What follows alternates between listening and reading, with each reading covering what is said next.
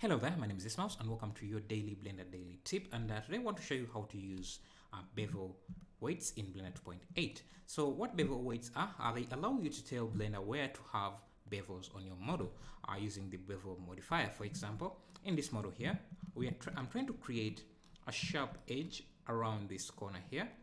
And usually what you would do is to just add more resolution. And actually I don't need this edge here. Since I'm going to be adding the bevel weight.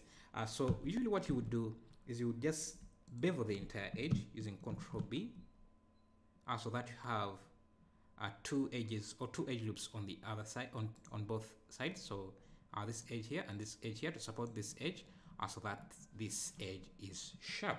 But you can see already we are adding just geometry, a lot of geometry in areas. So you can avoid that by using bevel weights.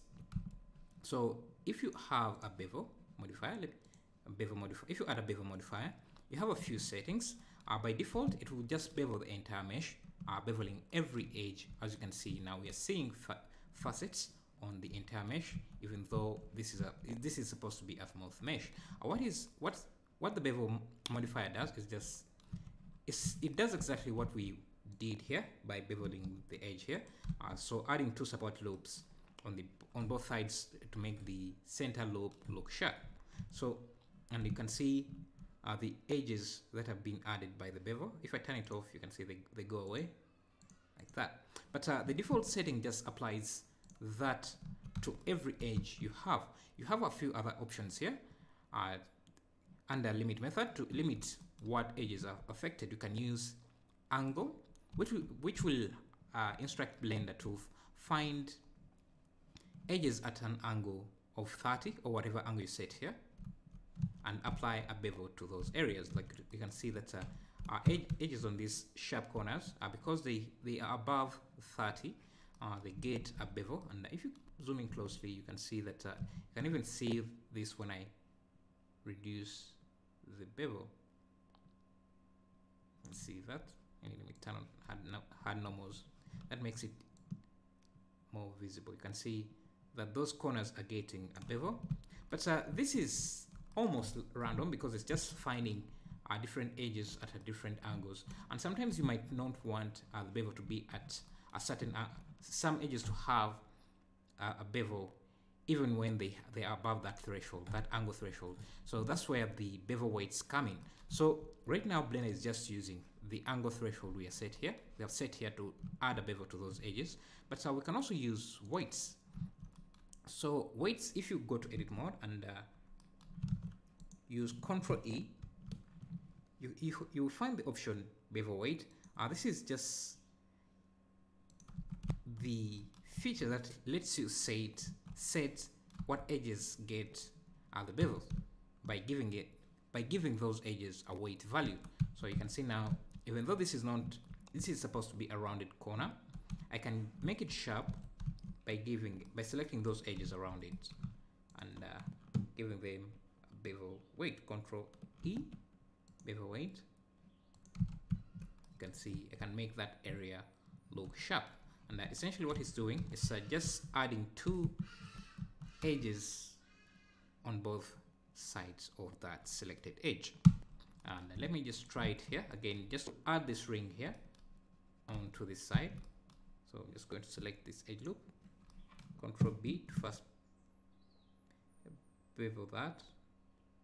I just want to create that intrusion, that portion before I add a bevel, because if I just added the bevel here, it would just Ctrl E. It would just make it won't be that visible. So you can also clear the bevel.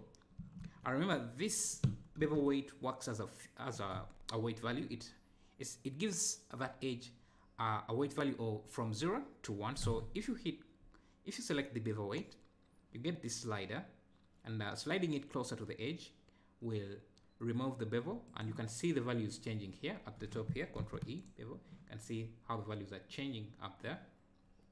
So a weight of 0 is just no bevel at all, and a weight of 1 gets a full bevel. So Ctrl E.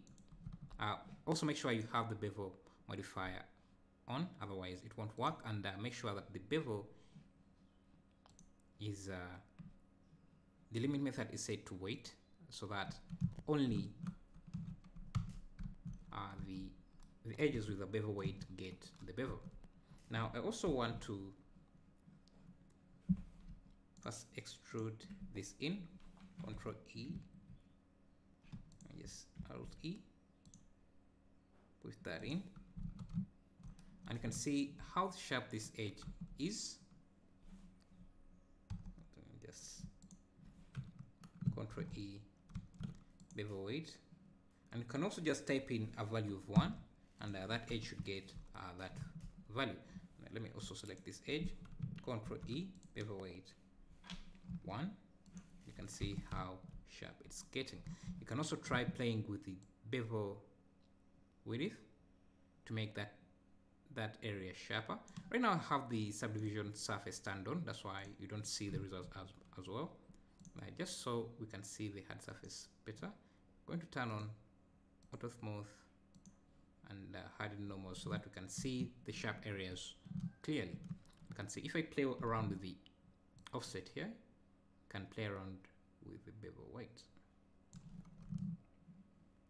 It makes that edge sharp. You can also give these inner areas, okay, this side as well, a bevel weight, so that the entire crease is sharp. Something like that. Now you see it still has that slight curve to it that I don't like. So to remove that, you just increase the number of segments, and it will look extra sharp as you want. And this is a nice tool for making hard surfaces without adding too much geometry or too much details in different areas.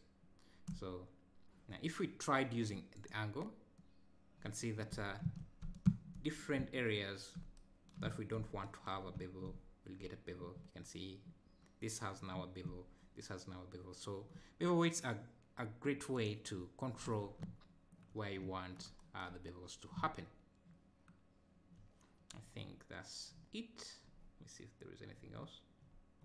Yeah, another thing to note is that as I said, let me just use a different object here. Let's use a cube, give it a bevel, and just select weight, Control E, bevel weight. So as I said, the bevel weight, you can set a bevel weight of 1 to 0 or 0 to 1. So this is, I've just given this a weight of 1. Now let me give this a weight of 0.5 so that you can see what's happening. And then this, you can give a weight of less than that. So you can see the different weights. And this is just a percentage. The bevel weight is a percentage of the offset. So a bevel weight of 1 just gets the full value of whatever you set here.